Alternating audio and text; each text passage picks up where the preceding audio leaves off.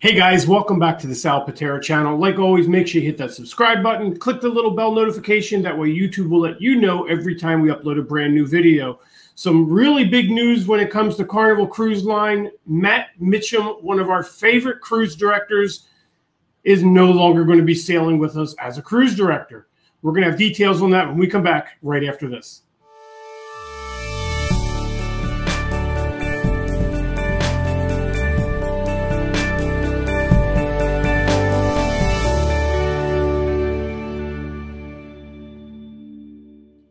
Hey guys, thanks for staying through the intro. So yeah, that's right.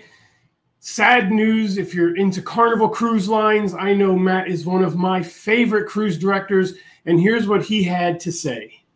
What's going on? What's going on, everybody? Matt Mitcham here. Happy Wednesday, everybody. Hope you guys are safe and well. So look, I'm hopping on real quick because I have a really quick announcement to make, and I have had to make the very, very difficult decision that it's now time for me to retire as a cruise director from Carnival Cruise Line. I know. I am a whirlwind of emotions, from ecstatic to excited to sad to happy to nervous. But I know it's just time. We've done a lot of talking over the last few months, and it's absolutely time for me to move on to the next adventure. But I do want to do a real quick shout out to everyone at Carnival Cruise Line. You guys have been absolute rock stars over the last 14 years, and I will be forever grateful. But of course, this is not the end. We will be back to do work together in the future. And of course, to everyone at home that has just supported me and been on this epic journey with me, just thank you. I'm filled with so much gratitude for all the love and support you've always given me. So stay tuned on my page, man. I'm still going to be posting daily about this awesome cruise line,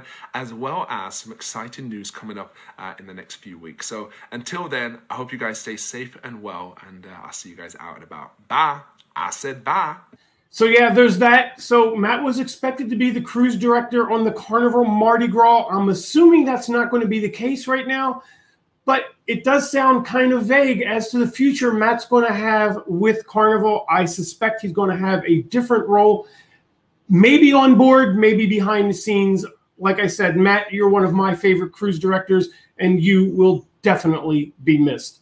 Once again, if you're not subscribed to our channel, subscribe now. Hit the little subscribe button, the bell notification, and I'll see you guys hopefully very soon up on the Lido deck.